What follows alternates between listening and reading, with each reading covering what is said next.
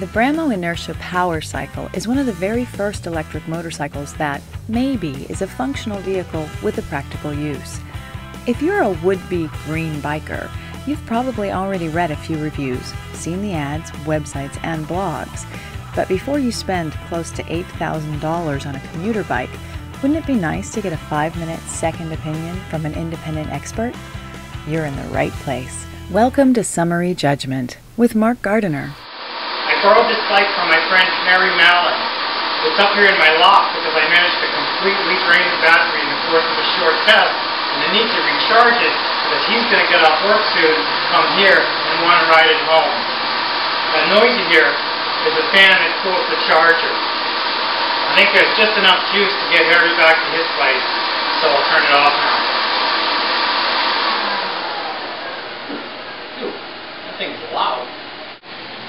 Of the electric bikes I've ridden, this is the best finished, with the most confidence-inspiring components and build quality. But is it worth nearly $8 grand? I mean, that's more than a Kawasaki Versys, although admittedly the Versys works out about the same price if you factor in the Inertia's tax credit. It's almost twice the price of my favorite baby commuter, the Kawasaki Ninja 250, or triple the price of my current runabout, which is a Yamaha Bino 125cc scooter.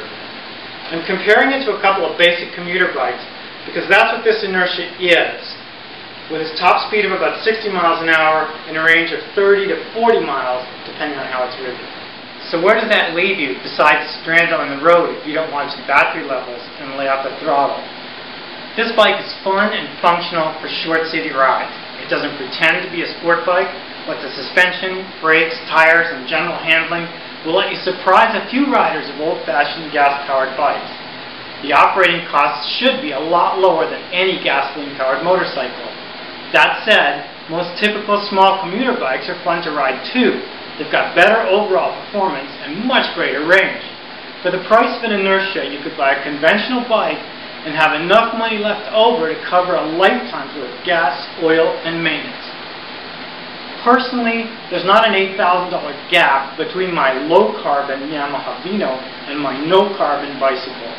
If I did have $8 grand to spare, I wouldn't hesitate to invest it in this company. Brammo is the one EV bike maker that seems to have a real business plan. If you want to spend $8,000 to feel good about yourself, this is the way to go. You'll have a fun way to make a short, non-freeway commute, and you'll be able to brag to all your friends about your small carbon footprint. And this is a historically important bike, so besides recouping a few cents a mile in operating costs, eventually you may find yourself with a real collector's item. Well, I'd better push it outside. Harry will be here any minute.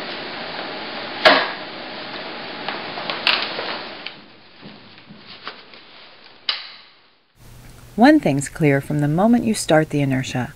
This isn't your dad's motorcycle. It's as easy to use as a twist-and-go scooter with about half the carbon footprint. No wonder this Brammo's already got lots of fans. All right.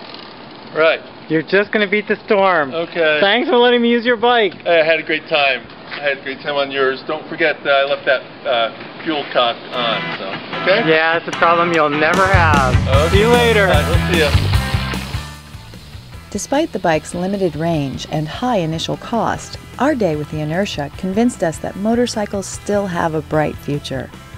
We'd like to thank Harry Mallon for loaning us his personal bike. Until next time, do what I do. I wear a helmet, a jacket, boots, and gloves, but I ride as if I'm naked. Thanks for watching Summary Judgment.